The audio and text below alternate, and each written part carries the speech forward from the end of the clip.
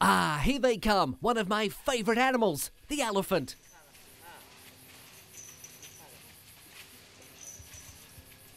All they want is to leave their giant footprints behind them. That, and a fairly big sample of what they've been eating. But what's this? Music?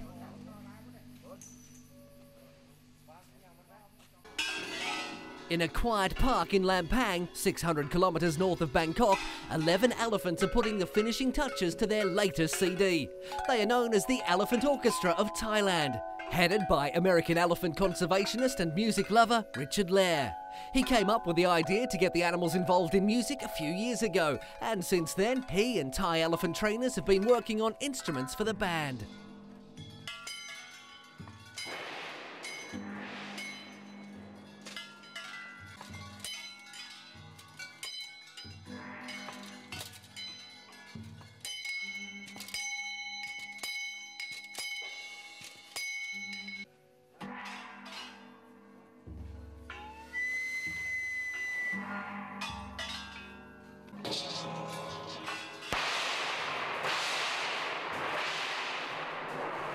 Two years ago, the Elephant Park released their very own CD, which contained 20 tracks, with elephants playing xylophones, drums, harmonicas, and various Thai instruments.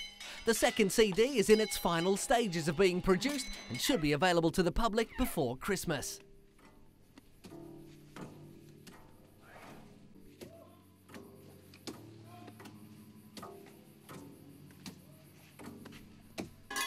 Richard says the musical fun won't stop there. He's planning a third album which could involve the animals working with modern composers from America and Europe.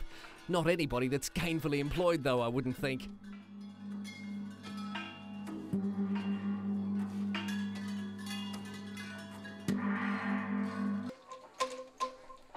Each day, the elephants paint and play music for tourists at the park, with the money raised going back into elephant conservation.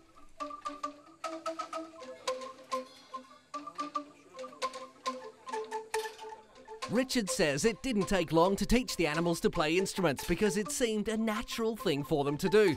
Maybe Richard should wake up and smell the coffee.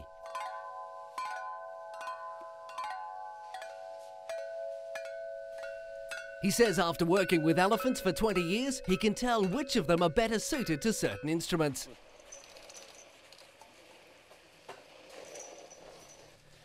And what better way to relax after a hard day in the outdoor recording studio than a bath in a muddy river for all the elephants? Ooh, that's nice.